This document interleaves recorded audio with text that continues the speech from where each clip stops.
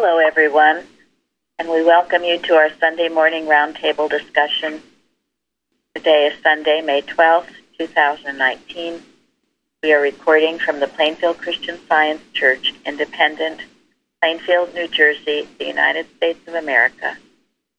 And we're so happy to welcome you all here this morning. We'll start with our morning prayer. From Pulpit and Press, page 10, is a section from Mrs. Eddy's dedicatory sermon. Divine Presence, breathe thou thy blessing on every heart in this house. Speak out, O soul. This is the newborn of spirit. This is his redeemed. This his beloved. May the kingdom of God within you, with you always, reascending, bear you outward, upward, heavenward. Mary Baker Eddy. Thank you. And for miscellaneous writings, we today in this classroom are enough to convert the world if we are of one mind. For then the whole world will feel the influence of this mind, as when the earth was without form, and mind spake, and form appeared. Our subject today is Adam and fallen man, and we will start with our watching point. Watch number 279. Watch lest you claim immunity from error, while you still retain a sense of its reality in another. Casting a sense of sin upon another exposes the sin within yourself. Mrs. Eddy once said, quote, "You will be condemned until you refuse to see condemnation," end quote.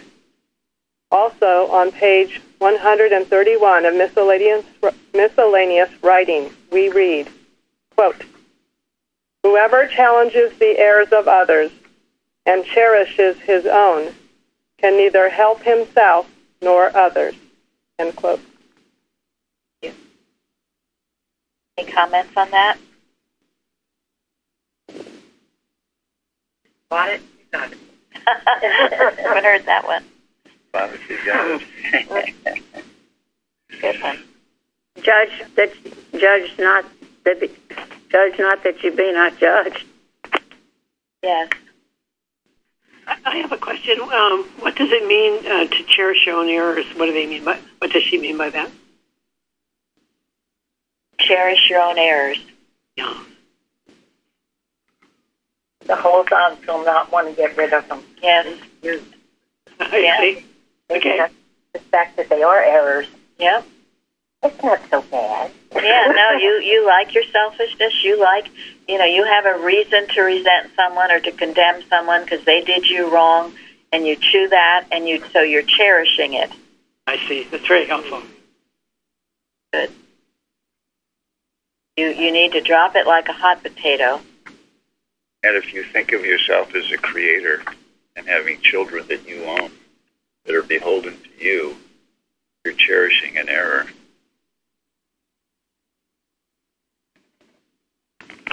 Human ways and means of this life are not the divine science ways. They might be humanly good and seem to be humanly good, but divinely they're not. And that false sense, and we are going to talk about it today, since today would seem to be called Mother's Day. we will get into that. We have to as scientists.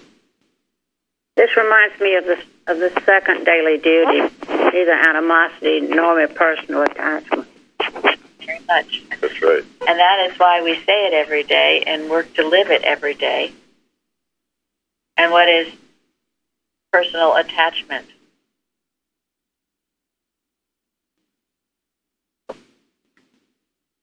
This is my child instead of God's child. Thank you. This is my child, or my husband, or my nephew, or my whoever, instead of seeing it as God's child. because then you feel it has personal responsibilities, owes you something. And that's how most of the world thinks. And that does not mean that we are not kind and loving to our human parents, children, but we don't see them personally and make personal demands on them. Or prefer them over any other of God's children. Yes. We'll get into this too, because that is a clear indication. Now, today we're going to talk about, because the lesson is Adam and fallen man, and how to stay out of that bad dream. And you see, I forgot to bring something. Oh, well. You see, Era starts out speaking very nicely. Like, yes, you're a mommy, and you created this cute little thing, and life is so wonderful. And then it grows, and it grows. And this is the human sense of things. And Mrs. Eddy says, if you have that human sense of things as a Christian Scientist, what?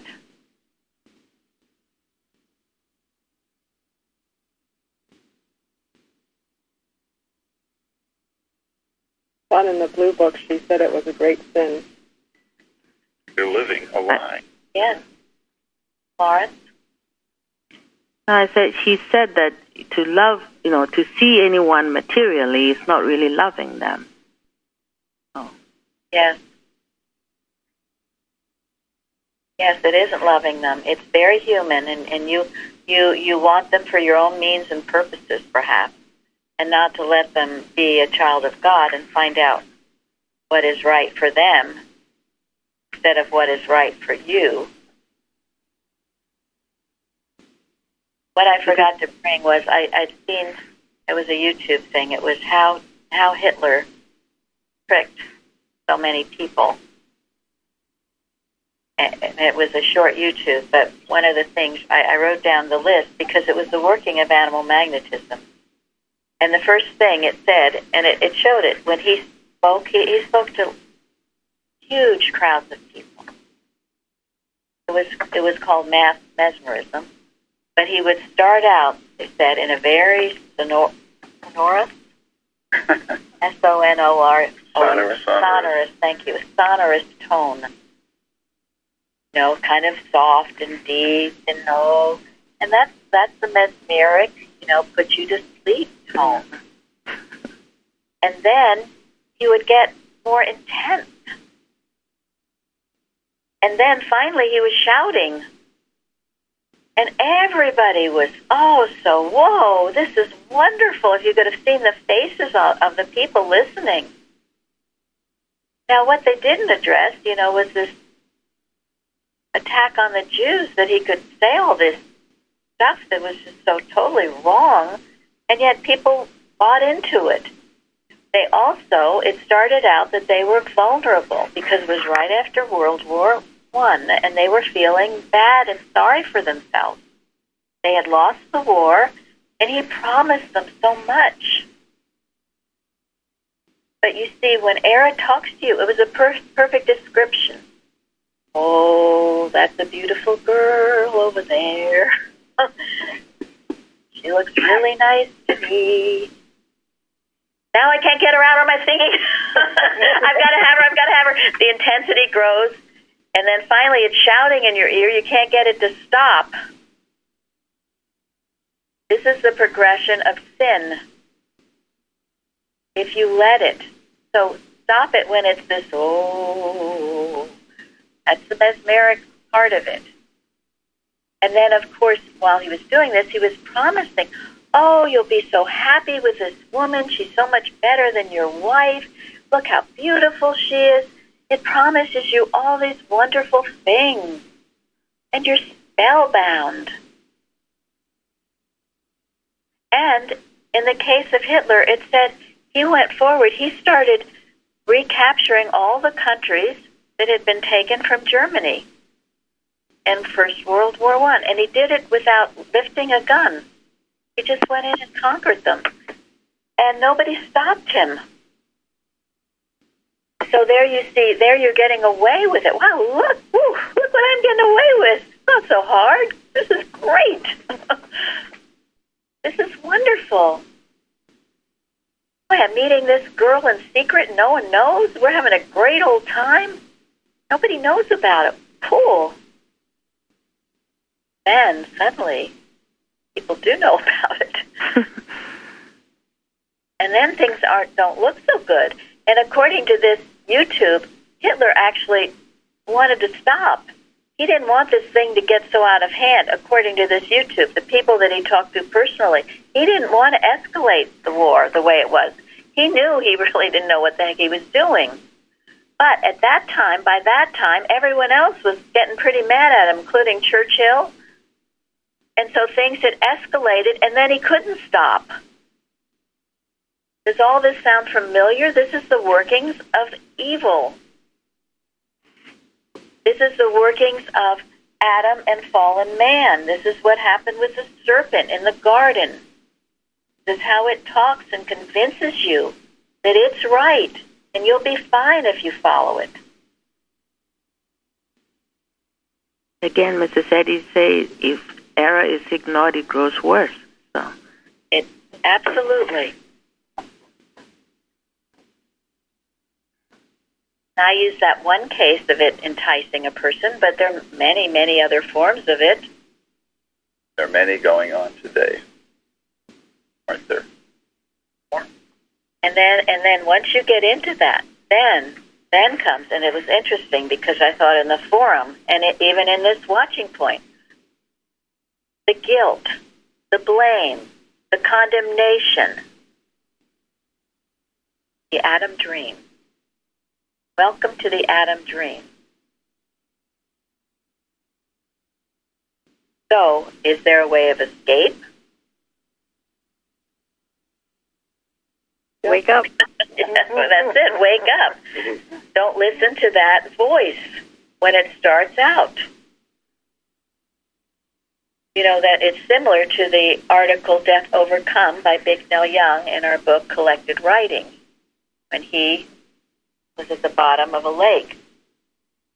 And that voice started, and at first it started, you know, kind of, whoa, the reasonable, the mesmeric, and then it got more intense, and it was accusing him. It's the great accuser, and oh, you lived a bad life. You did some bad things. You deserve to die.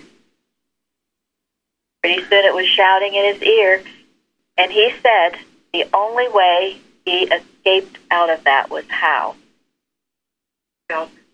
Thank you. Shouted louder than the voice that was shouting at him. Yeah. And he said if he didn't know that metaphysical point, he probably would have stayed at the bottom. But he knew what was going on. And so he shouted back, shouted louder, and overcame the voice, which was there's a reason they call it aggressive. Very aggressive in belief. And this is why no one can be a nice little meek little pansy. And he said that. You've got to have this toughness in you and an understanding of the workings of animal magnetism.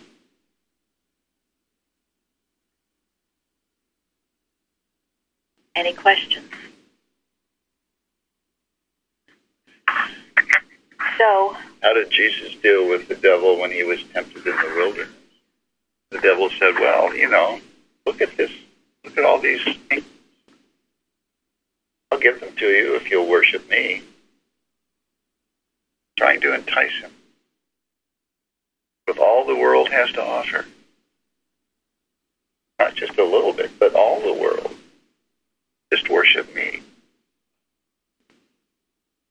He usually sounds very reasonable in the beginning.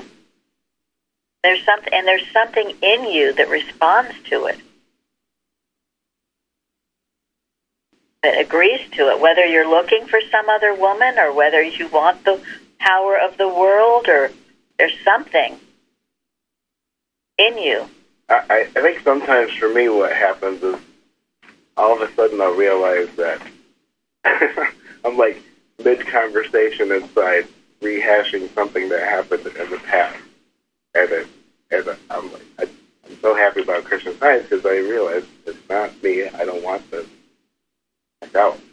And that seems to be the only thing these days that comes up like that's really loud like that. Thank you. Well, and you see, as you grow in science, the suggestions become very blatant to you. They don't fool you. When you're new to it, you've been under all those suggestions. So you don't trust your own spiritual sense for a while. Well, and you're so used to listening to those suggestions, you don't realize that they're false suggestions. You just think it's you, and it's okay. Sometimes it helps to see down the path. If I follow this, where is it leading me? Which is, goes to Suzanne's forum, which was very good. I don't know, is she here today? Yes, I'm here. Okay, you want to speak to that, Suzanne? Yeah, I mean, I think, error always comes custom-made for each person, and it's always going to sound great. And, when I read Christian Science, before coming to Plainfield, I think I glossed over so much because I just didn't want to face it and get out of the human mind. But I never knew about the human versus the divine mind before coming here. And now I can identify it when it just doesn't feel good to be in the human mind. It's like you can feel when you start to feel uneasy, like, wait a second, this doesn't sound right. And you can turn it on a dime and go, no, I'm going to focus on God. Because the human mind is never going to focus on God. It's always going to focus on all this other stuff. And it all sounds so enticing, but it makes you feel, in the end, it's not a good end. So it's just, it was a great lesson, I have to say, just knowing what mind you're in and also clarifying what Jesus said, to let that mind be in you, or where the Bible said not let that mind be in you, which was also in Christ Jesus. Well, I never knew what that truly meant all those years. Thank you. Yes, and you said the human mind thinking uneasy, frustrating, negative, unloving, overly intellectual, lightheaded, dreamy. I'm sure you all can add more to that. Resentful, hateful, envious. And if you get into that, and as Suzanne said, a light bulb should go off, and no, I don't want to go here. Now, if you're cherishing it, you won't do it. You'll say, I got a reason to do this, and I can just sit here for an hour or two and be miserable and cry and be angry at somebody and be resentful or be envious, and who will know? I've got a good reason for doing it. Yep. Justify. Yep, justifying, cherishing, and who will you harm if you do that? Yourself. So I like that general rule that if it's not good, whether it's a feeling, what I see or what I hear, then it's not from God. And I think it's helped me to stop it right there. Thank you. I think the last thing compared to what Florence, that prayer that Florence gave this morning, where it was onward, upward, and heavenward. Mm-hmm. All of the Adam Dream stuff is the complete opposite. Downward. Hellward. Hellward. He says downward, inward, downward, and hellward. Thank you. Very good. Thank you. So take your choice. Yeah, which one do you want? Who is going to speak with that mic? Yes, what I was going to say was that one thing I learned about cherishing somebody or something personally was that I had this fear of losing it. And then when I had that fear of losing it, obviously the way of losing it was that I was going to die. That was definitely malpractice. Thank you. That's the big bugaboo, is fear of losing it. And that's the personal sense again. You're seeing it.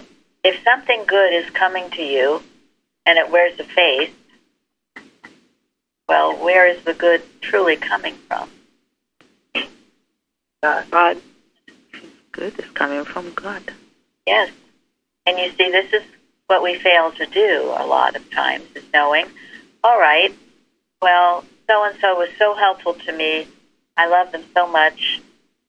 But do you say, I'm totally dependent on them, and oh my gosh, what happens if they leave? Whoops. That's a problem. That's a problem. So what do you say to yourself? Since what the good he did comes from God, then it will be here still. Yes. It might take another form or face, but it's from God. And you'll end up seeing it everywhere, the good, if you have that attitude. Because God is all in all and everywhere. And you can be so thankful to God for sending you the good. And grateful to the person for, being used by do something good. But that's why we're here. That's why God created us. To express His love for us. Yes, and for others, and not to make it just within your own little cliquey family, which was how I was raised. And, it was all about my family. And I was dependent on them. And I was inclusive and exclusive. And I didn't know it. And at that time, it was my highest sense of right. But Mrs. Evans blew the what out of that. And I didn't like it at first. But it was the greatest thing that could have happened to me, because it made me insecure and fearful, just like Mike said. I was so afraid if I was going to lose. Now practically they're all gone. I mean, everybody's gone. And yet God is not. God is not.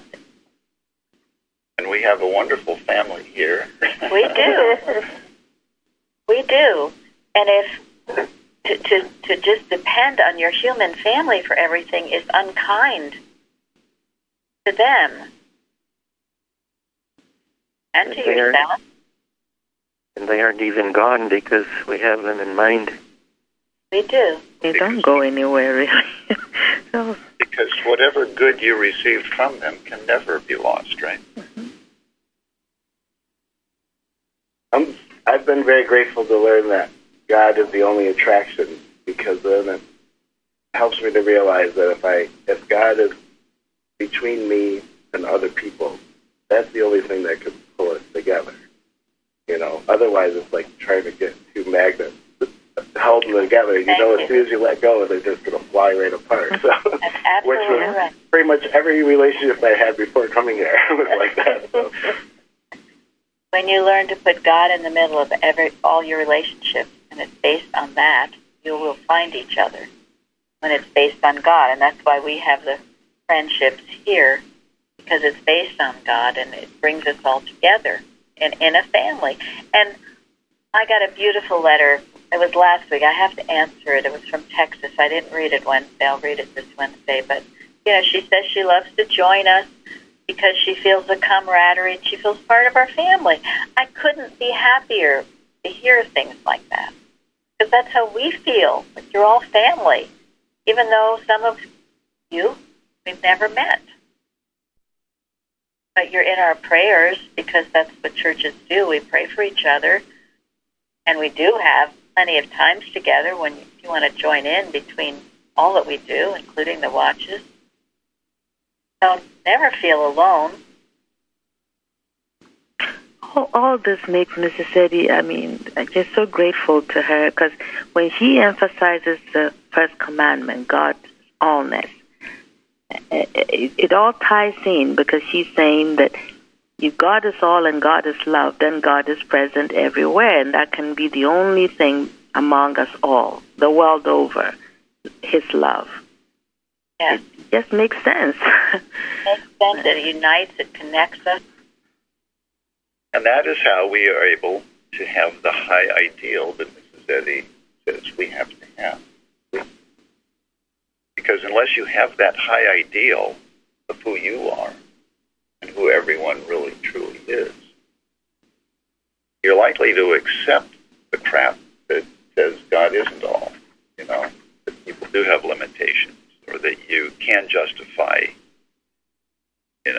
chewing on your error. And when you know God is all, you're not going to say to yourself, my husband didn't do what I wanted him to do today, or I don't know where he is, or whatever. You'll know that right where he is God. And the best thing you can do is know that they are governed by God. They have the mind of Christ, whether it's husband, son, wife, daughter, friend, Mother, father. all of that, knowing they have the mind of Christ, and God will tell them what to do. You don't have to rule them because God governs them. And when you try to rule them and then get upset if they don't do what you want them to do, you are spoofing up God's creation, and you will suffer for it and feel bad and maybe even sick. I think you have just given the perfect example, which is Mary Baker Eddy. Her mother was very godly and left everything to God and told Mary Baker Eddy to go to God with things. And her father had this personal sense, and it had to be done his way. And that created a lot of issues there. But in the end, he still loved her. He still taught her honesty. He taught her righteousness, and he also taught her how to stick to God. Well, and she loved him for the good that he gave. And you see, that's what we always must do with everyone. Just love them for the good, and then separate what's wrong from them. But love the good, bring the good out, emphasize the good, glorify the good, thank them for the good. But if you're always complaining, or even if it's, as I just said, you're going to do it for 2 hours and you think nobody knows it, well, sorry, people feel your thought. You've got a strong thought, and especially as a scientist, Mrs. Evans used to teach us that. You can't go in your room and shut the door and think all these nasty things and think that no one feels it. And also, you're polluting your home, your body, everything. Do you want to do that while you cherish your errors? Feeling sorry for yourself? Now, and this kind of thinking, I can't say, oh, you poor dear. I can't. I can't say it to myself. If I say it to myself, I'm cooked. Having a pity party is not ever good. No one will want to come either. You'll be all by yourself. If they do, you don't want them there. When the illusion of pain is screaming very loud, what do you do to scream louder and to overcome it? Well, I've given on page 130, Teaching and Addresses by Kimball, the little black book. There's a short treatment for pain there. Yeah. And it says it's a belief of life and matter, which is exactly what we're talking about. And you see, when you go along with a belief in life and matter, that you have human parents and you and this and that, and you are a human creator or whatever, and you go along with it in all these other ways, and then your body starts screaming, well, then you can't say, okay, stop, body. No, your body's telling you to stop all that thinking. You're telling not you what you know. Yes. Stay out of that Adam dream. That's what you do. And you do shout. You command it.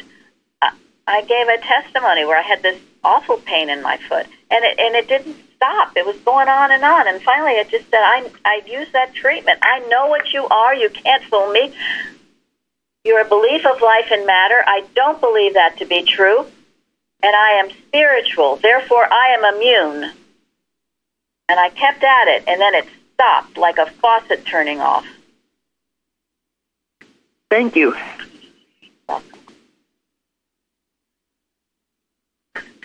Now, And this is not human will.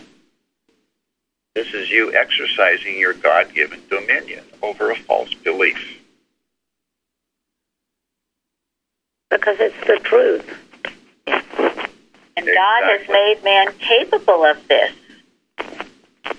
Now, you see, this is why those pages, 390 to 393, that's what she's telling you. And she says, rise in the Spirit, not rise in self-will, rise in the Spirit. The other thing that helps immeasurably is when you are working for God. And that doesn't mean you have to be a practitioner in this church. It means that whatever you do, you know you're doing it for God.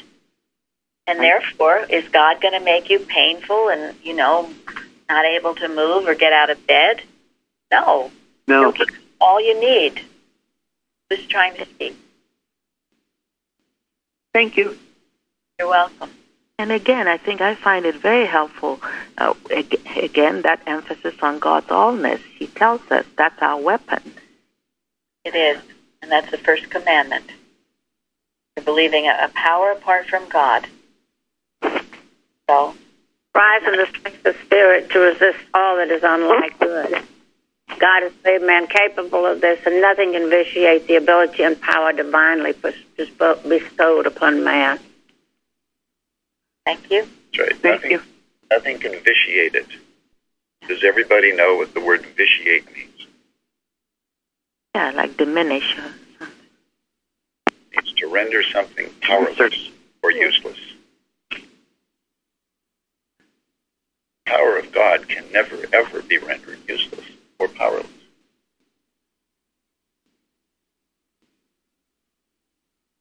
That is the science. And I keep going back to that this is all divine law, and it's the only outcome that can be. It is. It's the truth. You will prove it sooner or later, and I always say, why not sooner?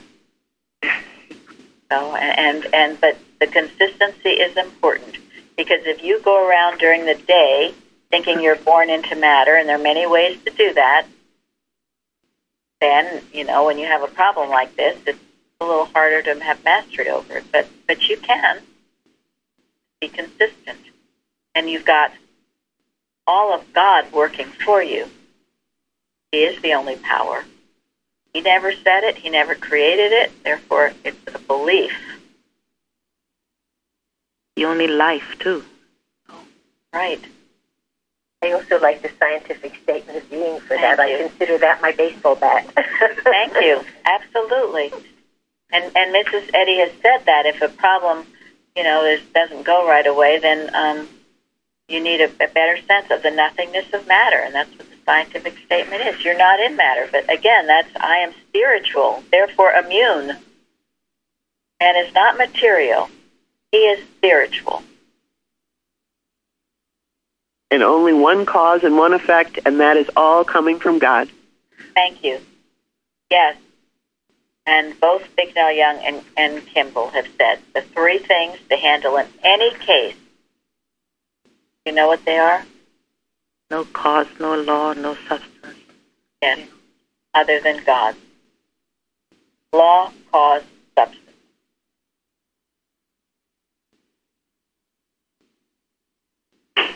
So Thank you all very much. Of course, sure. Thank you for asking. So these are the ways to stay out of this Adam dream. And we don't want to go to the Adam dream, because the Adam dream is the murderer, the liar from the beginning. All it can do is self-destruct. And so it's worth the effort, as Suzanne said on her post, to stay out of it and not to cherish your errors and remain in it and get farther and farther from the path of truth, life, and love. Now, Jeremy, what did you say in your walk, in your forming? Well, then I read in Luke 7:44, and he turned to the woman and said unto Simon, seest thou this woman? Just had the sense this week that Christ Jesus was actually asking, are you able to see that there's any part of a child of God here? Or do you see only a sinner to be ignored, reviled, or stoned? And it just got me thinking more about the eating the fruit of the tree of the knowledge of good and evil, and what that means in daily life. You know, in Christian Science, I'm learning to expect only good, to know that God is impersonal, truth, life, and love. That error's only power is to destroy itself. The mortal mind says they expect both good and evil. It's been wonderful to learn that difference. Thank you so much. So, you know, you're irritated at somebody or you're offended by somebody. What's the vow? Change yourself. The dominion is within. Think the best of the person. This doesn't mean to ignore it. There's a huge difference. But it means to pray and know that it is, whoever it is a child of God, mind of Christ. Think of the good things they might have done. Anything good you can, emphasize that. Don't go chewing around on why you're so mad at them. You're only hurting yourself, and you're polluting the atmosphere, and they might feel it. And if they do, it's only going to turn them off. They're going to say, phew, stay out of you. I'm not getting close to that person. They feel it. So thank you, Jeremy. And then Linda.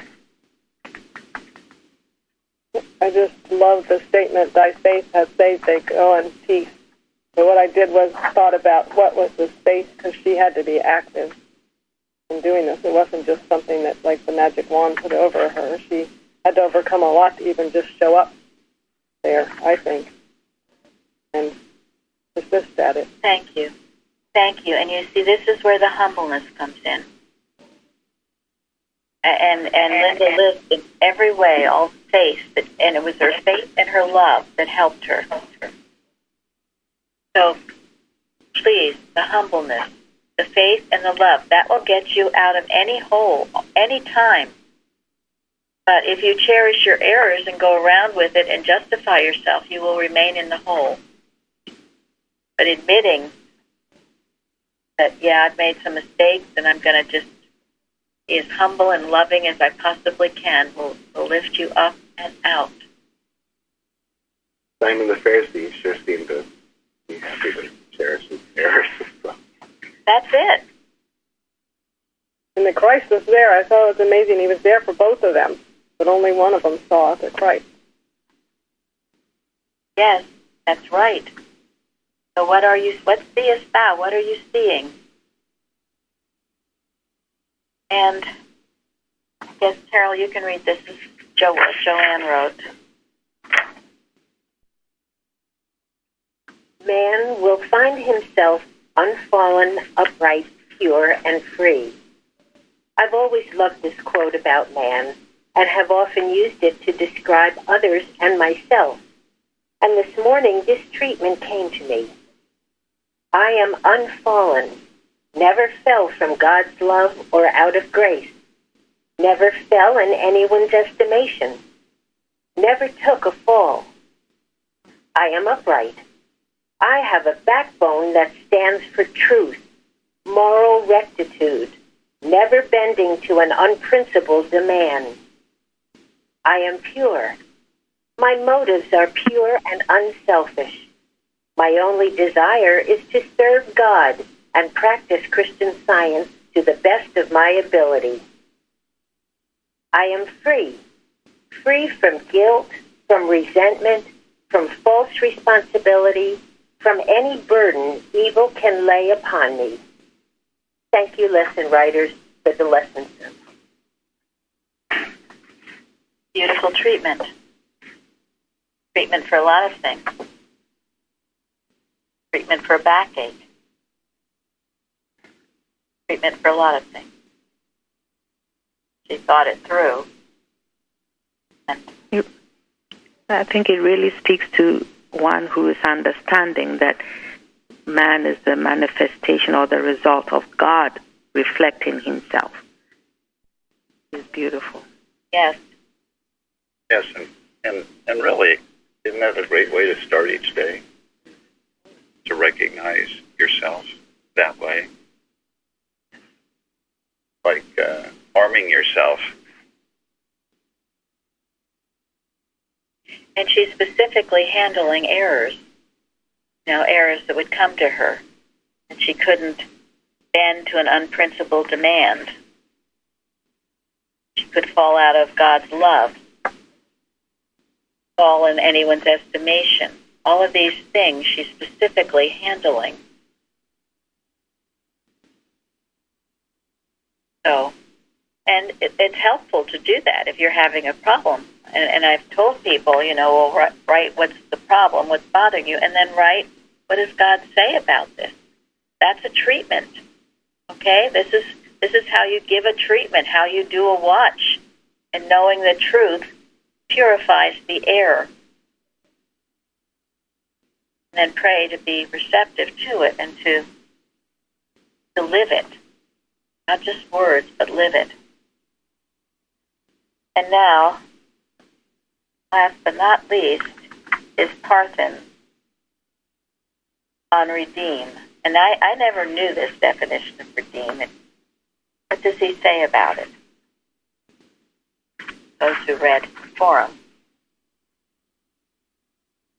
There was different definitions. It seemed like there were rules that they had made about who would do the redeeming and what the redeeming was for. For like if you got yourself in debt, or in servitude. I think servitude was one. Well, it was the idea that your Redeemer is your closest kinsman. Redeemer, kinsman. Who is our Redeemer? God. God. Then who is our kinsman? God. God. And who does all these things that were listed? God. God. Again, this is getting us out of the human dream, and it's a perfect remedy for so-called Mother's Day. God is your Redeemer. God is your closest kinsman. And the story of Ruth, because Boaz was Ruth's closest kinsman, and when she was having a difficult time, what did he do?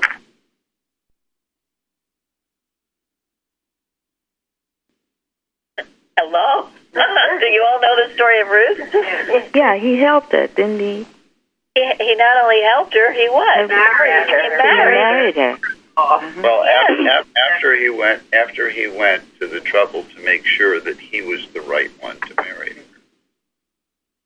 And he watched over her, and yes, he did help her, watched over her, but then he married her, and then she had a child called Jesse, who, they believe is the line of yes, David.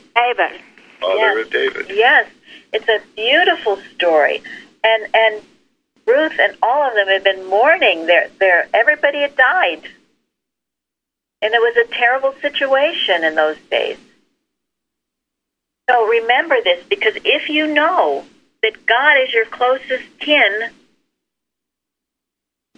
something wonderful happens, and he will care for you. But you've got to look in that direction and get over the pity party, which Ruth did. Ruth was not going to have a pity party.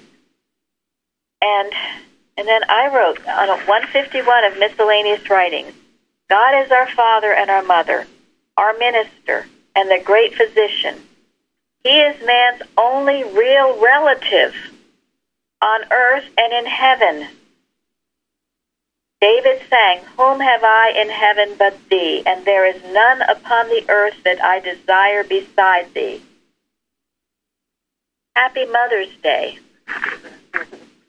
He is our only relative. If you get into thinking all of this other stuff, and believe me, it is probably the most easy thing to do, you'll end up suffering one way or another because it's not scientific. When you know God is your only relative, then you'll have all the relatives, all the kinsmen, all the friends, all the help, all the everything that you could ever need.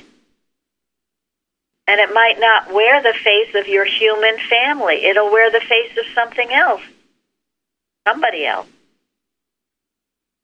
And then, 266 in Science and Health. Would existence without personal friends be to you a blank? Then the time will come when you will be solitary, left without sympathy, but this seeming vacuum is already filled with divine love. When this hour of development comes, even if you cling to a sense of personal joys, spiritual love will force you to accept what best promotes your growth. Friends will betray and enemies will slander until the lesson is sufficient to exalt you. For man's extremity is God's opportunity. The author has experienced the foregoing prophecy and its blessings. Thus, he teaches mortals to lay down their fleshliness and gain spirituality. This is done through self-abnegation. Universal love is the divine way in Christian Science. I used to hate that paragraph. Oh, gosh. But it is true. And today that word, the last sentence popped off. I used to wonder, why did she put universal love as the divine way in Christian Science? Why did she put that in this paragraph?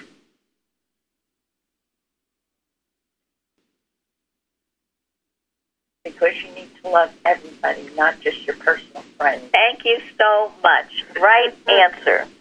Yes. You need to love everybody, not just your personal friends and family. And that was the watch last night. That was a beautiful part of the watch last night. Thank you. I was going to bring that up, too, because that brought out the Redeemer at the end. Oh, may your eyes not be holden, but you may discern spiritually what is our Redeemer. May you discern spiritually who is your closest kinsman. May you discern that. And when you do discern it, then you have this love for everyone. She uses the word personal twice in this paragraph. That's what you have to give up. You never have to give up anything good. You have to give up your personal sense of it. The fact that you own it and you control it and it's yours and you can't live without it. Personal, personal, personal. She says, would life without personal friends be to you a blank? And then when you cling to a sense of personal joys, only that person can make me happy. Well, thanks a lot.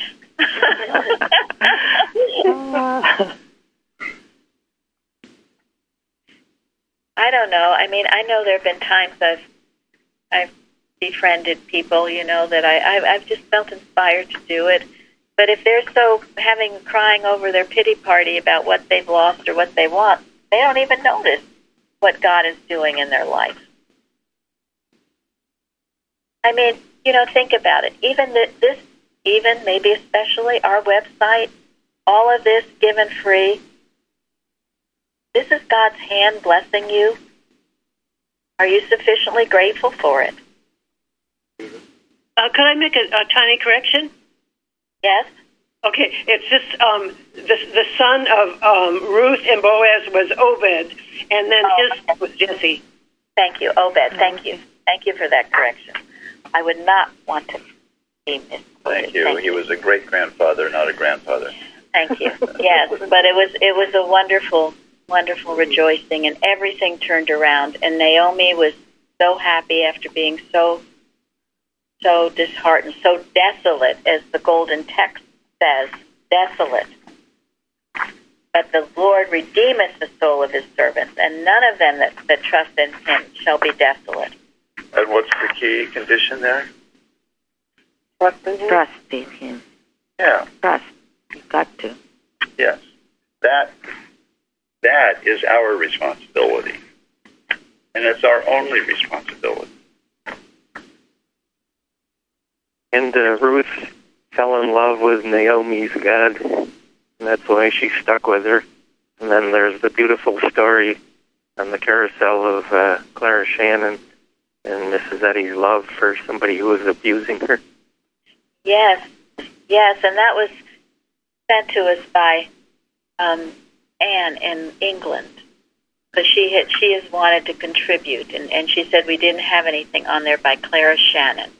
And that's a beautiful story, and that's also in the DVD. She was talking about Woodbury, and that is acted out in the DVDs by Longyear.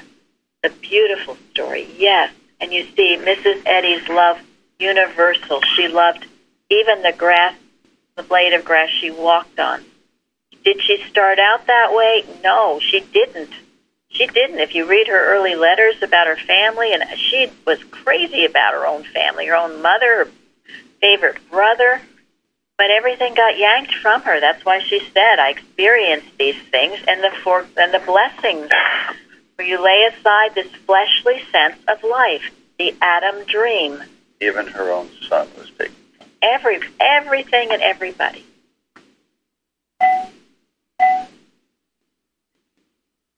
There's one other thing I was just going to mention. I don't have time to get into it, but it's Isaiah 54. Sing, O barren, you who did not bear, break forth into singing, cry aloud. It's a beautiful, beautiful chapter in Isaiah. And it says, your maker is your husband. And it's been said, you know, if you're feeling desolate or feeling without kin, to read that once a week or to imbibe that and get to know that your kin is in God. It's a great comfort and a great help. And I know, believe me, I'm not saying any of this lightly, I know how hard it is sometimes to be alone, to be without somebody you love, but it doesn't help to just linger in it. It helps to get to know your Father better, to follow the ways of Christ. So we're going to end here in Miscellany. This is from Miscellany, page 132, Mrs. Eddy's address at the annual meeting of 1899. Oh, may this hour be prolific, and at this time and in every heart may there come this benediction. Thou hast no longer to appeal to human strength, to strive with agony. I am thy deliverer. Of his own will begat he us with the word of truth. Divine love has strengthened the hand and encouraged the heart of every member of this large church. Oh, may these rich blessings continue and be increased. Divine love hath opened the gate beautiful to us, where we may see God and live, see good in good. God all, one mind and that divine, where we may love our neighbor as ourselves and bless our enemies. Divine love will also rebuke and destroy disease, and destroy the belief of life in matter. It will waken the dreamer, the sinner dreaming of pleasure in sin, the sick dreaming of suffering matter, the slothful satisfied to sleep and dream. Divine love is our only position and never loses a case. It binds up the broken-hearted, heals the poor body, whose whole head is sick and whose whole heart is faint, comforts such as mourn, wipes away the unavailing, tired tear, brings back the wanderer to the Father's house, in which are many mansions, many welcomes, many pardons for the penitent. Oftentimes, I think of this in the great light of the present, the might and light of the present fulfillment.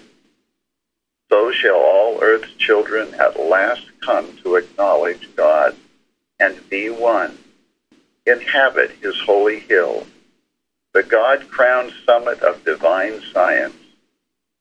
The church militant rise to the church triumphant, and Zion be glorified. Much love to you all, and thank you for joining us today. Thank you. Thank you. Thank you. Thank you.